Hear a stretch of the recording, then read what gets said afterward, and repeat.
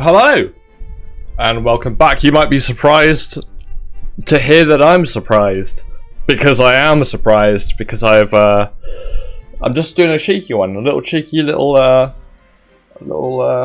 video for you all, because, well, I've got a few revelations for you. The first revelation is, I think I deduct better with alcohol, and you better believe that this is the end of my gin.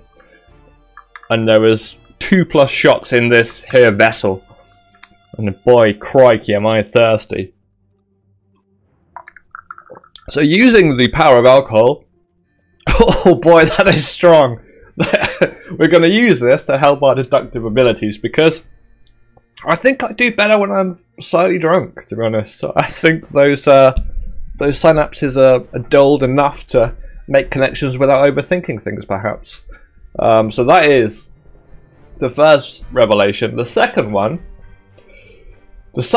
is a shame upon my family, a shame upon me, and a shame upon the Obra Dinn community out there. I know you've had high hopes, and I've let you down, and I apologise to myself. I apologise to you, and I apologise to the people on this ship who I have been unable to identify for some time now. I will explain to you what I've realised by going to the memory. The problem is remembering where the memory is. Okay, hold on a second. Let me just see if I can find it where I think it is.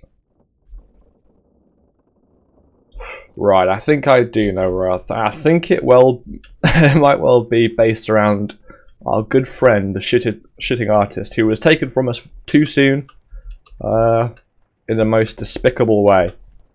The Kraken, you know, you didn't give him any honours by the way that he left him, basically. We feel bad for him. Ghost door over here, and here he is, the shitting artist himself. We don't need to listen to his final moments, but we're going to hear them anyway. Here we go. This is what we've been looking for. This over here. So, as we may remember, this is Martin Parrott. We know it's Martin Parrott. I'm pretty certain because when Abigail died, she said Martin in a Scottish accent. That wasn't a Scottish accent, but if you imagine it was, let's just wait for the noise to subside, because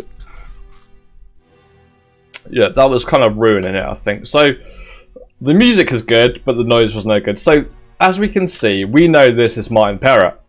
I'm almost certain he hasn't been ticked off. I'm not sure why that is, and maybe that does mean that we don't know who Martin Parrott is. But the point I'm trying to make is he's the third mate, if it is Martin Parrott. Now, if he is Martin Parrott, then this guy we thought was like a servant, or a sort of like some sort of lower in command than Martin Parrott. And in the previous episode, which I've seen in recent times, we've entirely skipped over the fact that there is a steward for each mate. And we've even got it for this guy, because we knew it was Paul. So, therefore, using this new information, what we're going to do now is trying to go back and try and fit in some of the stewards, because undoubtedly, I mean, look at them, they're next to each other, for God's sake. You know, it's gotta be, hasn't it? It's just, if it isn't, you don't know what to think. So this geezer here, well, actually we don't even know who he is, so that's not gonna give us anything, but, wait there, just wait there one darn second. You know what, I'm not sure if we can find too many more in this information, but nonetheless it is valuable information. I'm sure you will all agree, and I can only apologise that it's taken me this long to realise it, is all I'm going to say, because undoubtedly there are people out there that we should have understood where they are. This bit, unfortunately, I've got nothing for you for this bit as to the whereabouts of the surgeon, side parting Simon, I believe, as he's sometimes known. These two lovely ladies who we A, don't know which one's which, and B, we don't know where they are. We do know one of them shot a guy, but again, we don't know where they went. I feel like that is a key bit of information that would be of great importance in use. You would assume they got away. Perhaps I need to replay that bit, but again, I don't really think I'm going to see anything new there, as far as I can tell. So.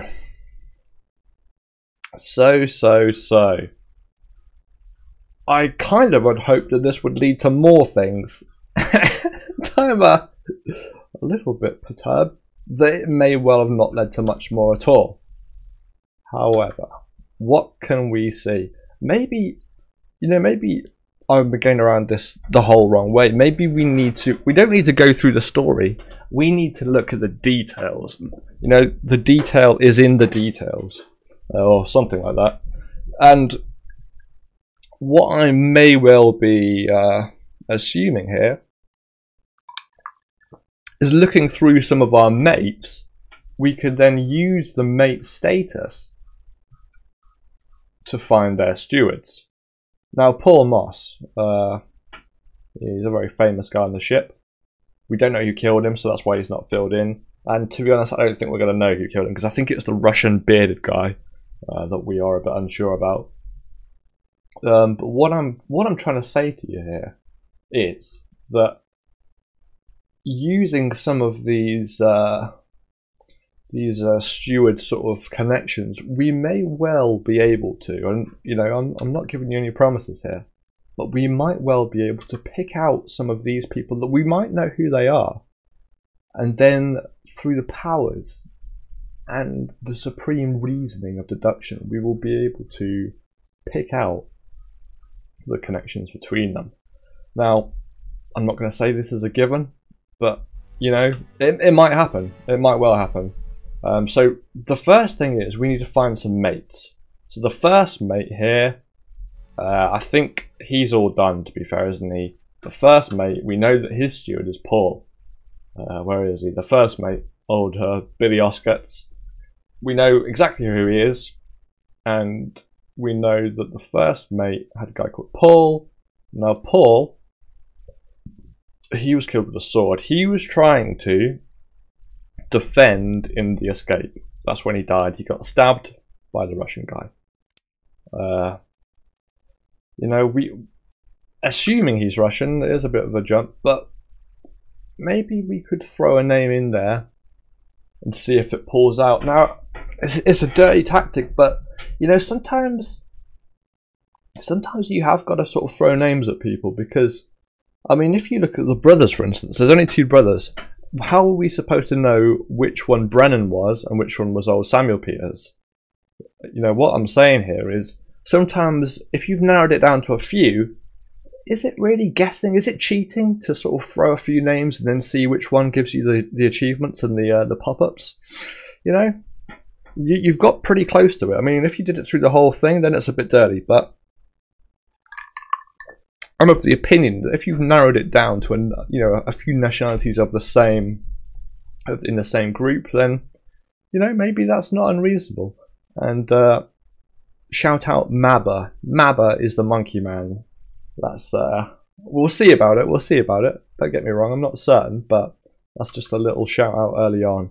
The monkey man is probably the one I'm most looking forward to getting right. Once I get him done, I almost feel like I could complete the game right there, to be honest, because it's such a huge one.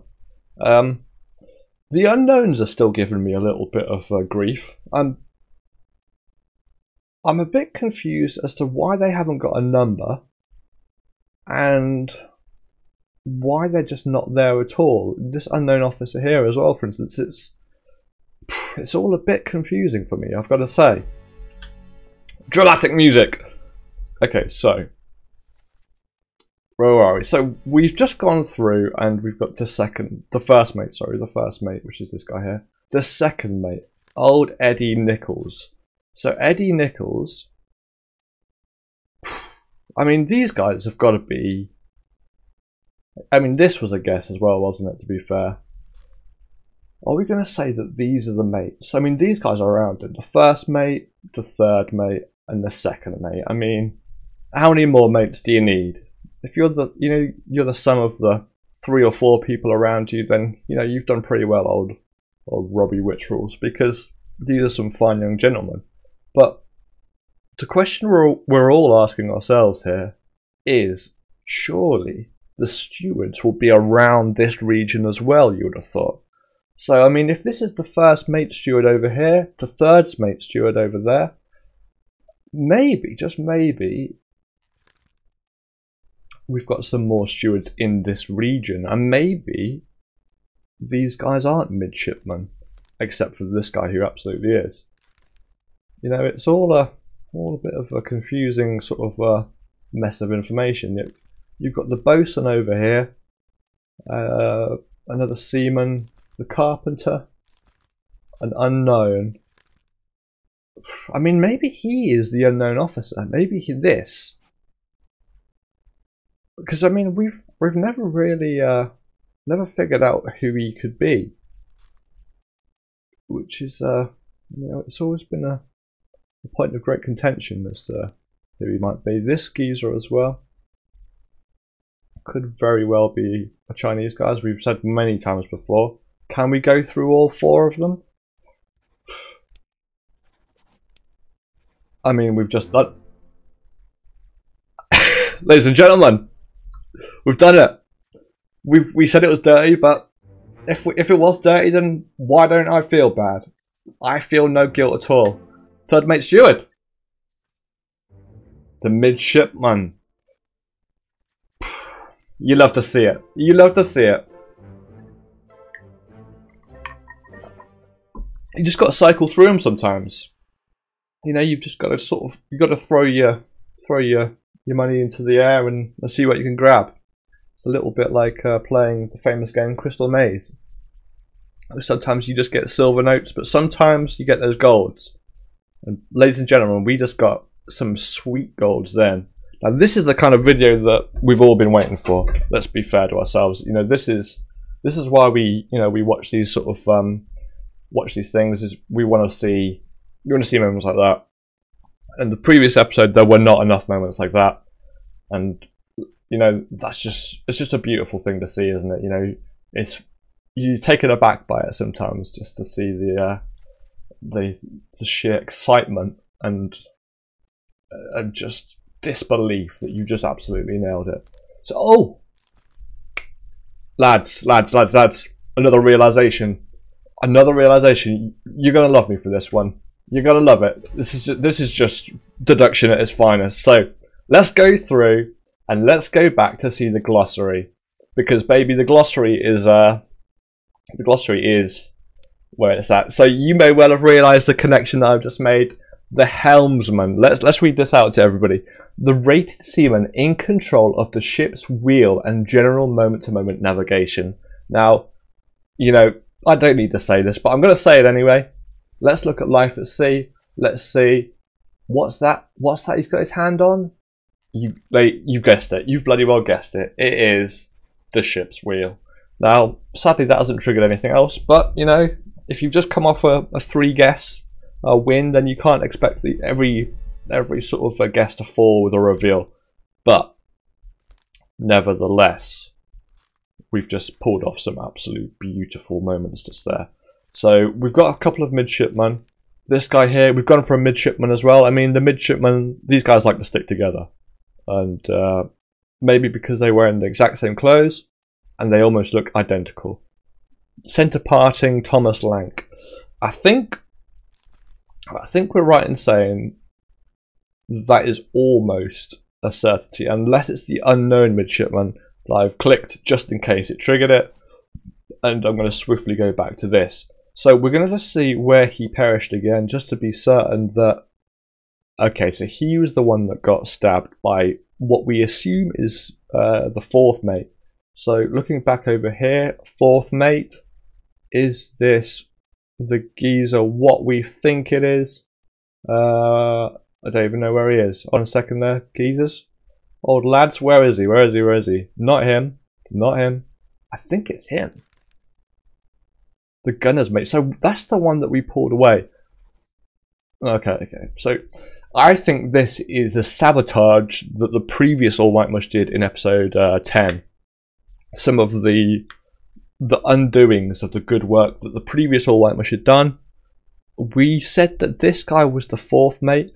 He gets his head blown off in the escape, and we think that we know that he killed that other guy who stabbed and crawled away.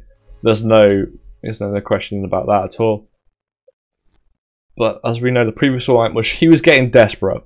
He hadn't had a win like that for a while, so he was throwing things in the air and hoping for the best.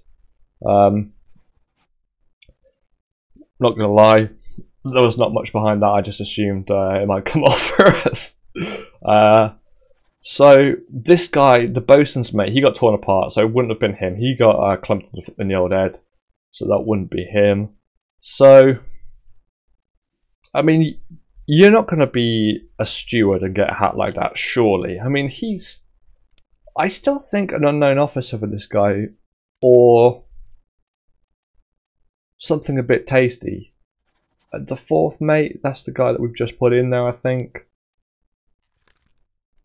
The fourth mate, John Davies. Why did we think he was John Davies, actually?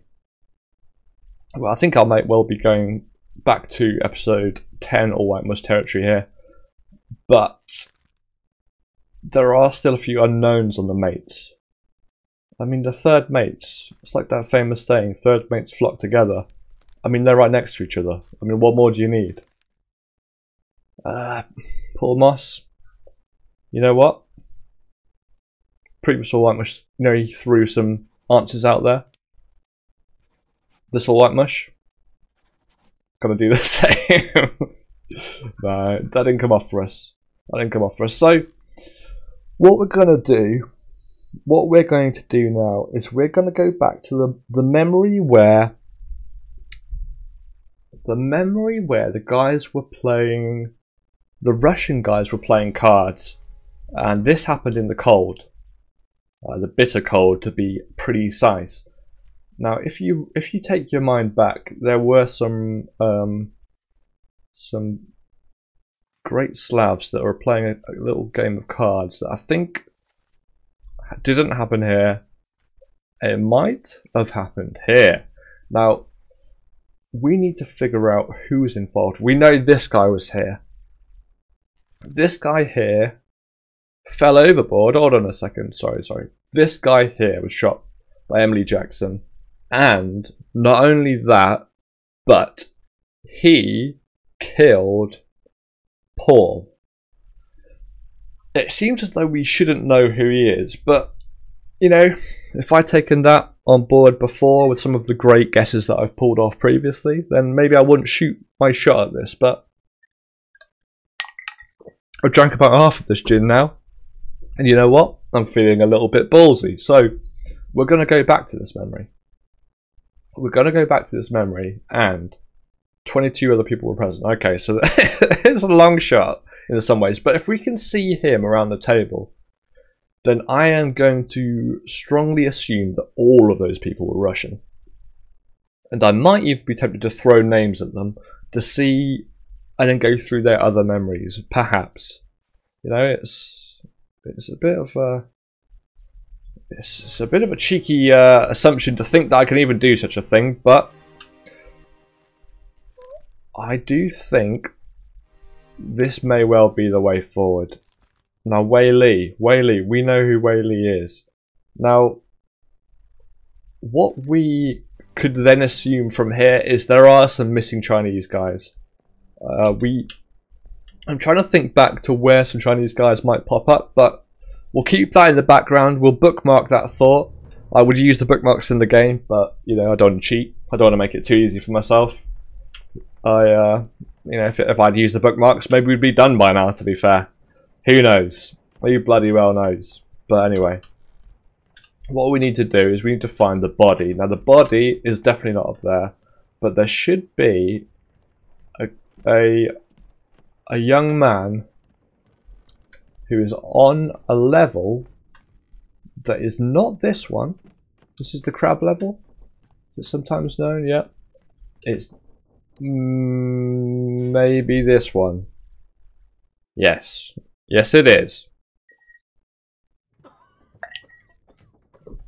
Oh, we don't need to hear this, because the music's got to completely drown it out. So again, so this guy, I felt like I couldn't have done this before, but now